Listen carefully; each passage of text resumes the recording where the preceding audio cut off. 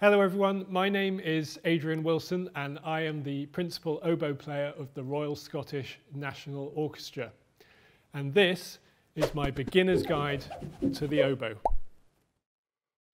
One of the things that I love about playing the oboe is that it's a very flexible sounding instrument, and I find that my emotions and feelings get portrayed in that sound very easily. And I can hear people wanting to listen to that beautiful sound. Many composers have written some amazingly beautiful long-lined tunes, often when they're trying to represent perhaps human emotions like love or indeed tragedy and loss. This is a snippet from Shostakovich's Fifth Symphony.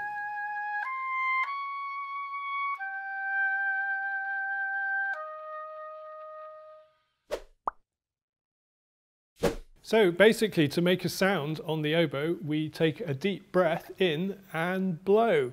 The instrument itself comes in two main parts. We have the main body of the instrument. Now into this instrument we put the double reed, which is basically two pieces of bamboo tied onto a piece of cork. We have to shape our lips round our teeth to form a cushion, which gives the sound stability like this. But we must be really careful because the tip of the reed is incredibly thin and fragile, and we must make sure that we don't bash it on our teeth. So the lowest note we can play on this instrument is this. And the highest note. And we can also make some quite crazy sounds on the instrument too.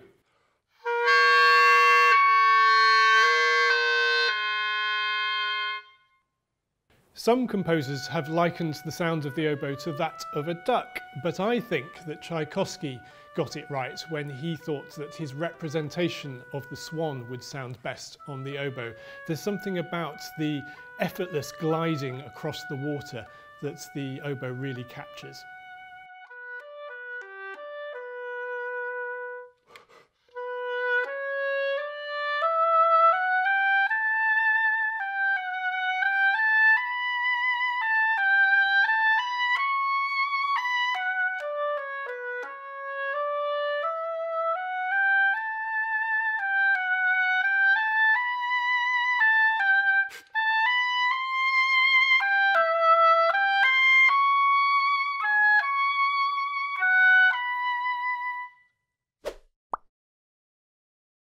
One of the things that I loved about learning the oboe most was that as an instrument, it's quite physically challenging.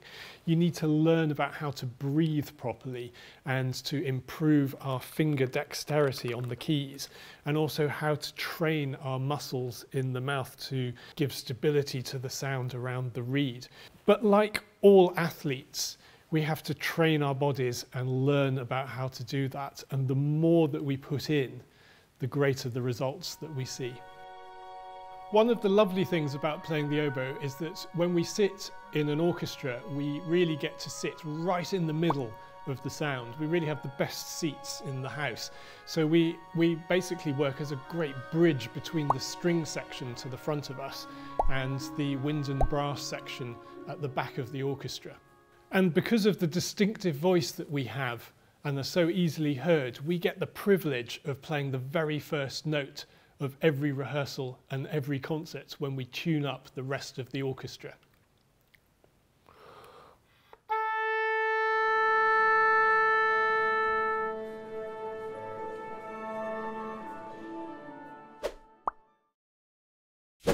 Within the wind section, we are, I guess, sort of at the higher end, but not the very highest. So we have the flutes that play and piccolo that play higher than us, but then underneath us we have the sounds of the bassoons and the clarinets. So there are some other instruments in the oboe family.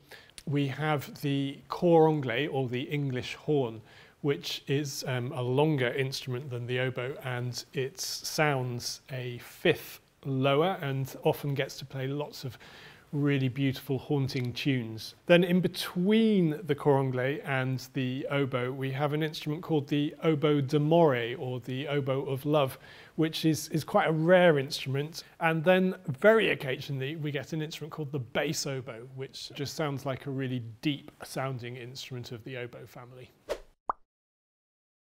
So if any of you are sat at home watching this video and were wondering, what does it feel like to play on an oboe reed? Well, the good news is you can try this out at home using a good old straw. Now I'm just going to cut this straw in half to make it a bit more like the length of an oboe reed. And then what we're going to do is we're going to cut an angle towards the top so that we end up making a point at the top. So I'm just going to cut one corner like this, bing, and the other side like that. So you might need to squash the reed down a bit to make the aperture or the hole at the top a little bit smaller, but hopefully we can get a sound out of it. There we go. Out of all the instruments, the oboe is clearly the best because of its sound. It's the sound that's most like the human voice, and it's a sound which is so pure and goes straight to the heart. We don't need to shout on the oboe. You can make even the most quietest sound in the world and it will travel right to the back of the hall and draw the listener in. And because of this special and precious sound, so many composers throughout the ages have written us the most beautiful and the best tunes to play. So obviously they think that we're the best instrument too. One of the other great things about playing the oboe is that not many people play it, and so you get many opportunities to perform in orchestras or maybe wind bands or also wind quintets. If you're at all interested in learning this most wonderful instrument, then why not get in touch with your music teacher at your school or your local music centre. So I hope you enjoyed this small guide to my instrument, the oboe, and perhaps maybe inspired you to want to learn what after all is the best instrument of them all. And I hope to see you one day at an orchestral concert of the Royal Scottish National Orchestra.